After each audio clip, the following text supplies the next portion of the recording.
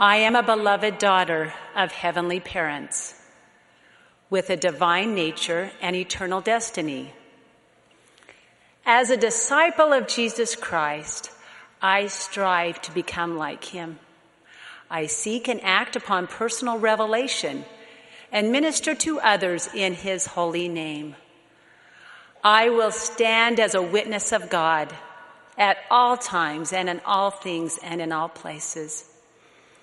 As I strive to qualify for exaltation, I cherish the gift of repentance and seek to improve each day. With faith, I will strengthen my home and family, make and keep sacred covenants, and receive the ordinances and blessings of the Holy Temple.